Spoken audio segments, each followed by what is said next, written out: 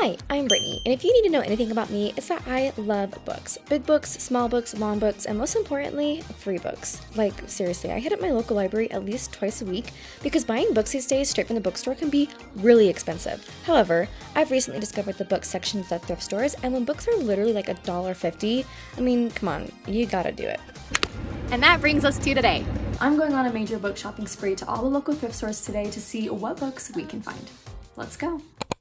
We are here at our first thrift store. This is called Deseret Industries, but people in Utah, we just call it the DI. Basically the same thing as Goodwill, we just don't really have Goodwill here in Utah, so there's so many of them all over the valley, so I'm actually gonna go to 3 different ones today because they all have different stuff since it's all just stuff that was donated. Although we're not guaranteed to find anything specific at the thrift store, I'm really looking for something in the Hunger Games series, the Lord of the Rings series, Harry Potter series, or anything written by Emily Henry.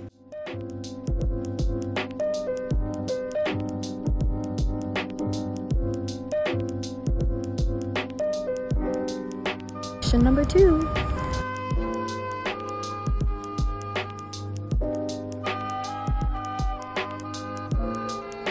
Okay, we just got to the 3rd and final DI of the day.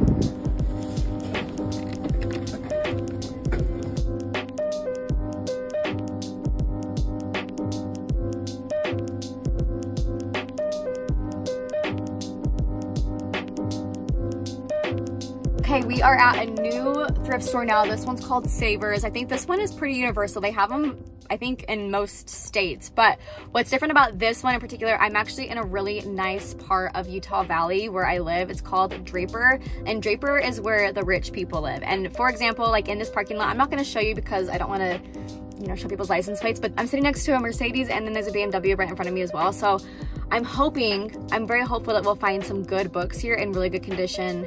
And hopefully like some newer ones. We'll see what we can find.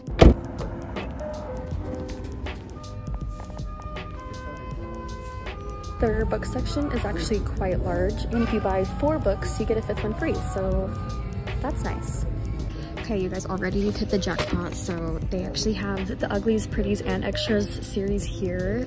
I actually did find Uglies at a different store, so I might put this one back. But I love how they're all here. I need to find specials because I think that's actually, I think it's Ugly Pretty specials. Extras, maybe not. Anyway, awesome. I've also found 4 out of the 7 Harry Potter books already, and I'm only half a shelf in, so I'm hopeful for that. That'd be awesome.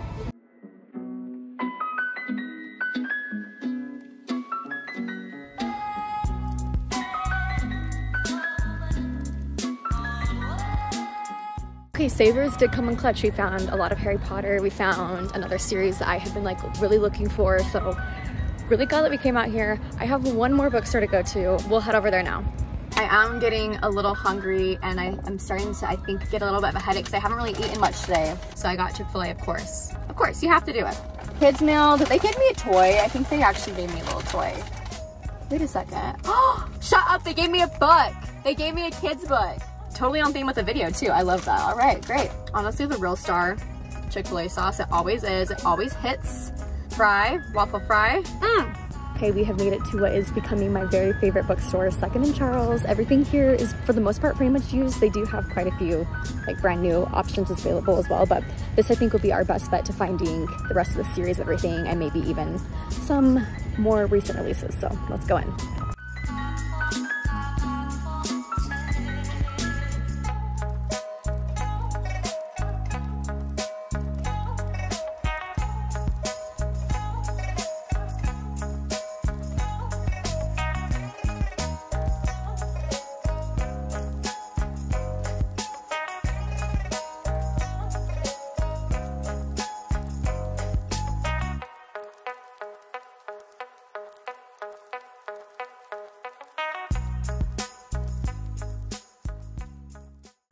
We're back and broke. Kidding, we're not broke because we bought 27 books for just over $50 on this book thrifting haul. I'm so excited to show you guys everything, so let's go ahead and get right into it. I've got 2 stocks, so the first one, we'll start with this one. So I found this series at the DI.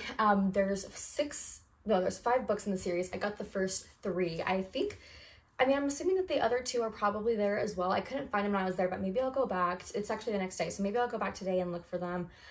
But this is by Lauren Kate, and it is the Fallen series, and I've heard really good things about this. I've never really looked into it too much. I think it's a fantasy because it talks about angels and like demons and stuff, so we'll see. But I got the first 3 books. We got Fallen, we got Torment, and we also got Passion, and all of these were $2, so super awesome. And on the back it shows that the original price was $11, so saved $9 on each of these, which was super great. Let's kind of go down this pile, I guess. So the next one on here is The Secret Life of Bees by Sue Monk Kidd. I actually have zero clue what this is about, but my mom has been really obsessed with bees lately, and I feel like I've heard about this book recently. It's also a New York Times bestseller, so wanted to grab this. It was $1.50, figured why not. Another book that I also have zero clue what it's about is called The No. 1 Ladies Detective Agency by Alexander McCall Smith. This one was also $1, and I think it's obviously like a mystery novel, like a detective agency type thing, but the front really appealed to me. It's super interesting. It kind of looks like Native American potentially, or even just like older, like old school like huts. So yeah, not really sure what it's about, but hopefully it's good. Another one that I had heard of, I know that Reese Witherspoon, I'm pretty sure, was in this movie, but this is called Water for Elephants. It also was a New York Times bestseller, so this is by Sarah Gren. Anyway, thought it was interesting. And then I also got 2 books from some, like, I feel like really classic, really well-known writers. So the first one is Ender's Game by Orson Scott Card. I have never read this, but I've heard of it. Again, so many people have talked about it, so it was $2, figured I might as well pick this up. And then I also got a F. Scott Fitzgerald book, The Great Gatsby. This was just $1. I have read this many times and I love it, and so I just thought I might as well just pick it up just for my own personal enjoyment. You can actually get through this book so fast. It's only 180 pages. So then I found one of my favorite authors, Lisa Jewell. Am I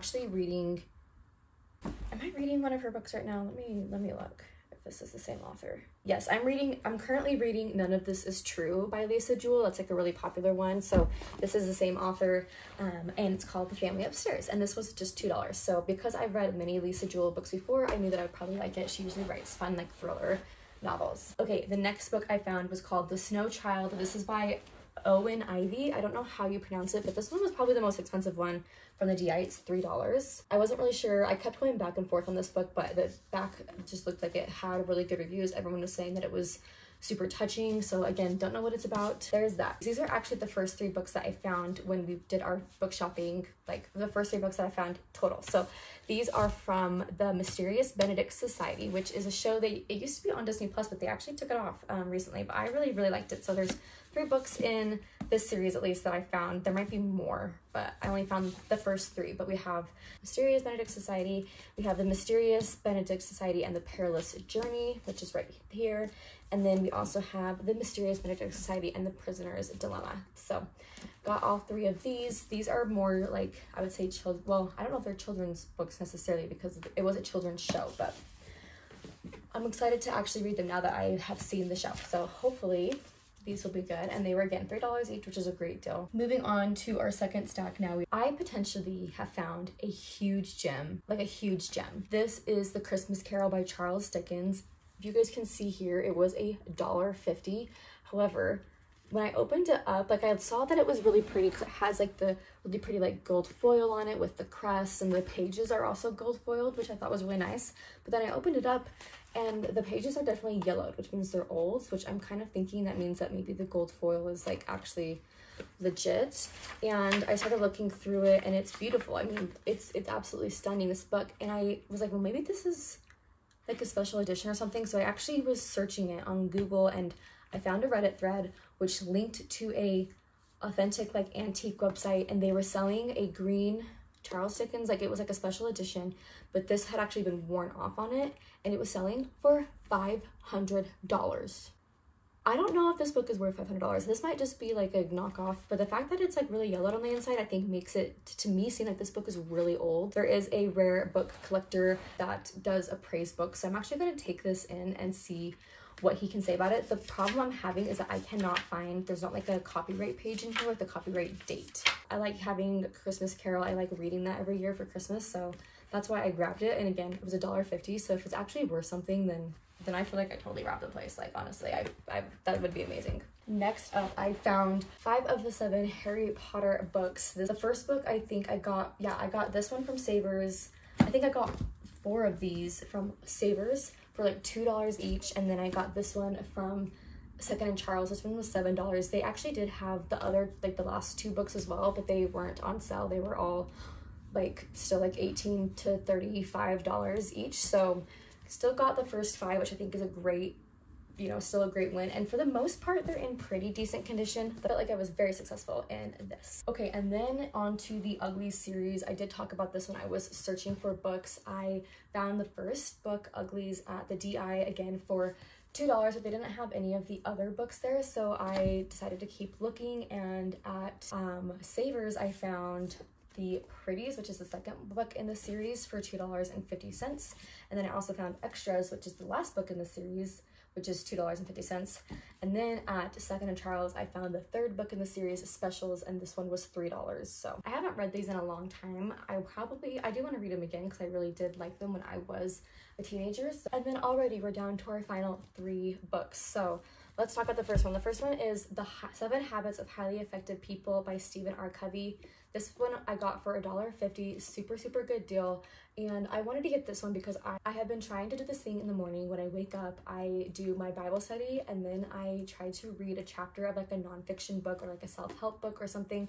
Right now I'm currently doing Girl Wash Your Face by Rachel Hollis, I believe. But I knew that when I finished that book, I wanted to read this one, so I'm gonna have to either order it myself or I could find it at a thrift store, and I'm so glad I did for $1.50. The next one was Book Lovers by Emily Henry. This one I got again from Second and Charles, I think for $7, so a little bit more expensive than all the other books actually, but that's okay because it's in amazing. I mean, it's in literally amazing condition. It looks like it's brand new.